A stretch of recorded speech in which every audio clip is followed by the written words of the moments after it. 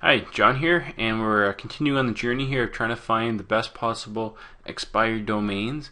The niche that we're using as our case study is a gourmet food niche. So say we have either a niche website or a small business website in the gourmet niche or gourmet food niche, and we're trying to boost it up the search engine ranking, and so we're looking to get some quality expired domains to help make that happen. So this video is about the easiest free way to do that, to find domains that are available free to register. So the tool that I highly recommend, I have no association with them, but they're completely free, is expireddomains.net. So head over to expireddomains.net, create your free account, and then you come in and you have two options. You can look at the auctions here, or you can look at the deleted domains. Deleted domains means that they are free to register, so you just need to pay your registration fee at wherever your host is, whether that's at Namecheap, GoDaddy, or any of the other ones. So deleted domains, go there, and then the first thing you do is go to deleted.com. There's 1.8 million expired domains here that we could register if we wanted to, and you can search through each of these at 74,000 pages. So what expired domains is great at is the filtering that they have. So it's some pretty phenomenal filters here. So we're looking in the gourmet food niche, so we're going to put in gourmet first, and then if we don't get what we want, we'll come back and change that as needed. So domain contains gourmet. There's a bunch of other options here that you can play with. I like to select no fake PRs. I also like to select a minimum backlinks of 1. So you can select minimum page rank of 1 or higher if you want. I prefer to look at the backlink profile, so I'll get a page rank 0 or -1 if it has a good backlink profile. So I don't like to filter that out. And the minimum site results of 1, that's important, so we know that the site is still indexed. Head over to additional filter, and then you can enter the TLDs here, that if you want additional ones free, so you want to buy a multiple, but that you don't need to worry about that. You can select the English language if you wanted to. I'll leave that all open. And then this one's pretty great when you can filter by this. So minimum page authority of 10. So that means that Moz has looked at, through the Open Site Explorer tool, has looked at the page and says that it will have a minimum page authority of 10. So just a good way of filtering out the bad sites. So now that we've done all that, we've got 1.8 million domains. We'll apply the filter and we'll see if we get any. So it's thinking, and we've got 3. It says when they expired, and then it says there the number of so this number of backlinks, the number of domains linking to the site, and the number of pages indexed. So the way I like to filter it is the most number of sites that are linking to it, and then I like to go here, and then I just open those up in a new tab. So I'll scroll through all of these, open all the ones that I want to look at, and then go have a look at them.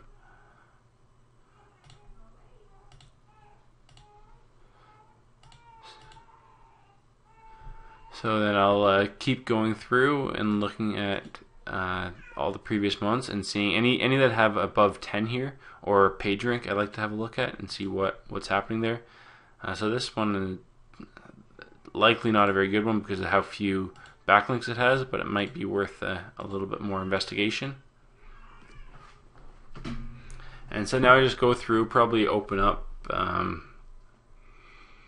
probably 10 to 15 here based on the rate that I'm going here that I'll find. The .coms always have the most, that's why it's been broken down into multiple timings, so how long ago it was.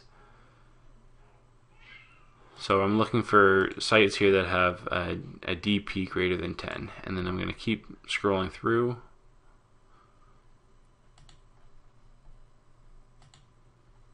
I skip over some of these extensions.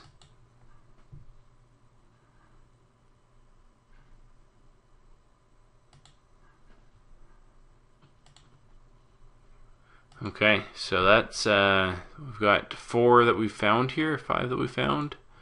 So then I go to Majestic SEO, sign in with a free account. Okay, so I paused there for a quick second to sign in, and then now I'm going to keep going through and look at the backlink profile. So what I'm looking for here is right here, the citation flow and the trust flow. This is how popular a site is and how trustworthy a site is. So this is not a good one, so I'm going to just close that. And then you'll need to keep clicking on each of these three options to see if there's one that that meets your needs. Again, this one I do not like. It's very low trust flow.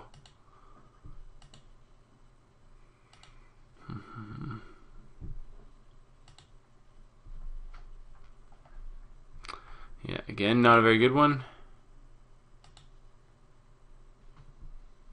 Alright, so I'm looking for 15 and 15 kind of as my minimum, but this one's looking a little bit better. Okay, there we go. So 23 and a 15. Not a great domain, but it's got 56 backlinks, 13 referring domains. So it's worth looking at a little more, especially based on the quality that we've been able to find so far. So that's it. That's basically it that we found. So we'll take a quick look in archive.org and see what the site used to be.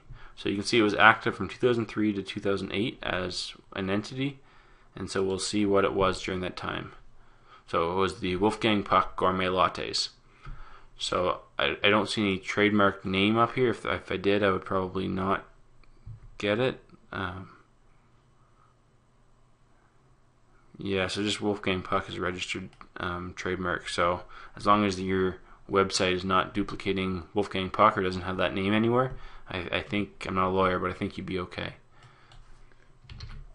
And then we'll do a check at Open Site Explorer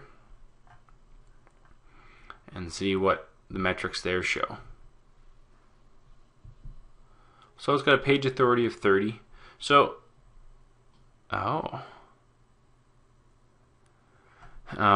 it's important to check for spam.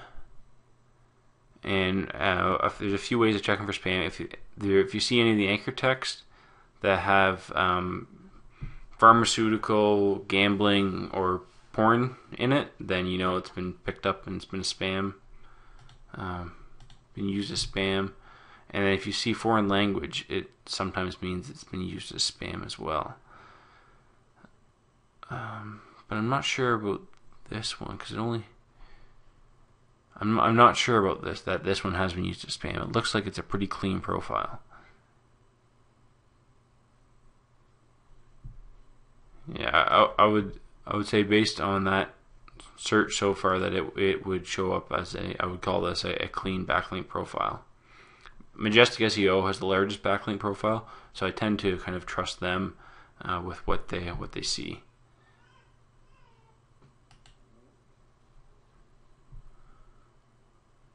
Self-heating coffee. Okay, so it seemed, I wasn't sure if that was something different, but it's all the backlinks here associated with the main reason for the site, with the theme of the site. So I don't see any anchor text spam. So I would say that here we have found a decent backlink, a decent website. Probably won't be a really high page rank or anything, but it would be a very relevant website to build as a part of a feeder site network.